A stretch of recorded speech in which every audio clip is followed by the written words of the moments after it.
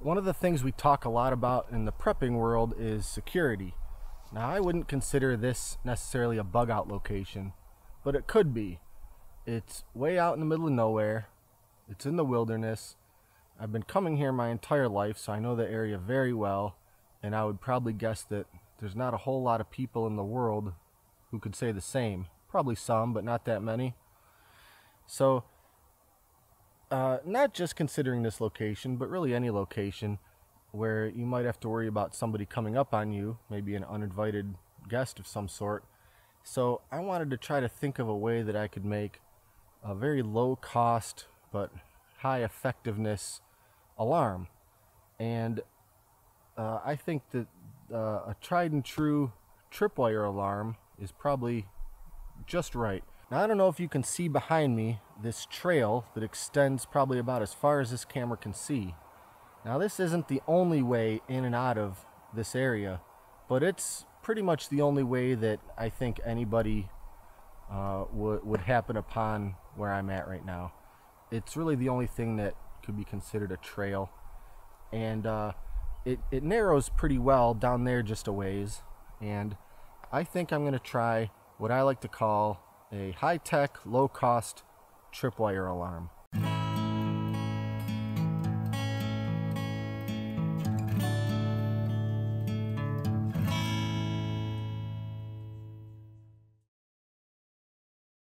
Now, to do that, I'm going to be using one of these. I don't know if you've ever seen anything like this. This is a personal security alarm. Somebody might call it a rape alarm. The way that this is actually marketed is that you'd wear it around your neck from a lanyard. And if there's anybody causing trouble or trying to grab you or otherwise give you a bad time, all you have to do is grab the plastic part of this, the body of it, and yank. This little end here stays on the lanyard, and the rest of it comes off. And as soon as this thing comes out, it does this.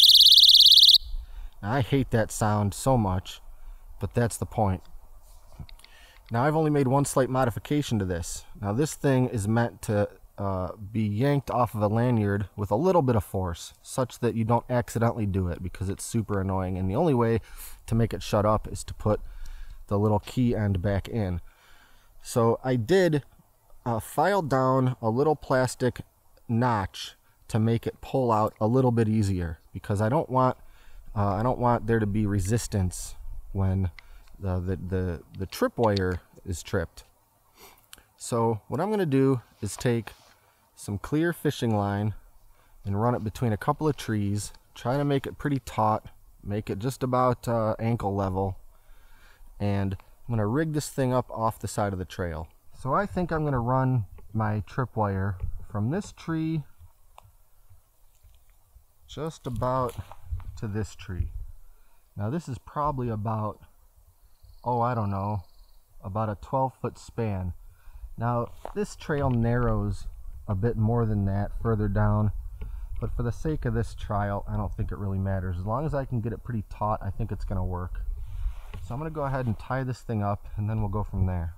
Okay, so I've got this running from that tree, and I actually decided not to do this tree, but rather the one behind it, just to keep the alarm device a little bit off of the path and less likely to just be spotted. Now, this was actually kind of hard to do with just two hands, because the stupid thing kept wanting to pull the key out and set the alarm off. Now, I'll mention that you could use paracord for this if you needed it to be stronger, or if you didn't want it to risk light glinting off of it. I don't know, I think unless it was nighttime, paracord would be more noticeable.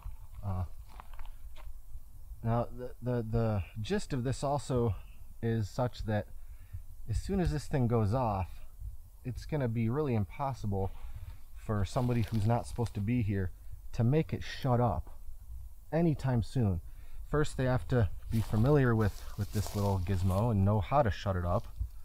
They have to be able to find the piece. If there's a lot of tension on this line, that little piece is going to go twanging away.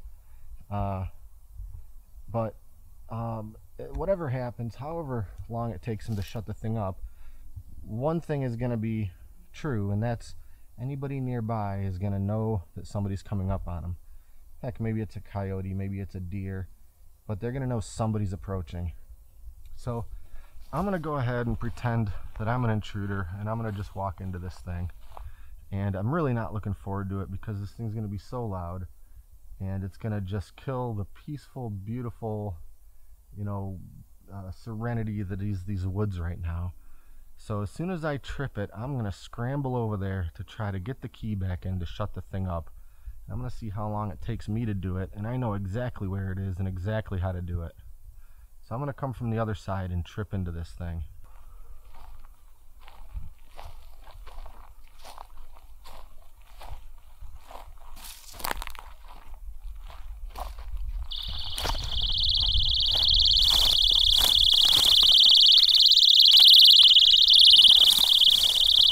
Oh, and I can't even remotely find where the key is. So I've stuffed this thing in my pocket just to make it a little quieter while I look for it. I'm going to just retrace the steps from where the tripwire is. Wow, this key twanged all the way back to that first tree. Alright, I'm going to set this camera down so I can shut this thing up.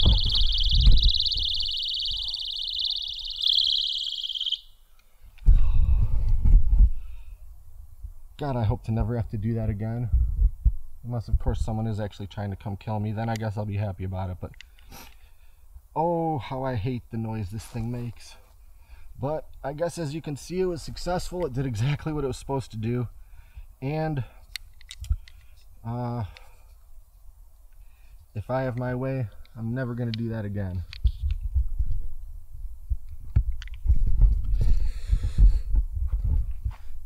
So that's it. That's the high-tech, low-cost tripwire alarm. This thing cost, I think, about $15, and they make a few different kind. I wanted to make sure to find one that had a loop on both ends, so I didn't have to make that modification too. A lot of them only have the loop on the end where a lanyard would go. But there you have it. Hope you enjoyed. Maybe next time I'll try to make a low-tech, low-cost tripwire alarm. I'm not sure what that would involve. I'm picturing a bunch of tin cans or pots and pans that fall from some kind of rope. But I guess that's it for now. Until next time, this is Great Lakes Prepping.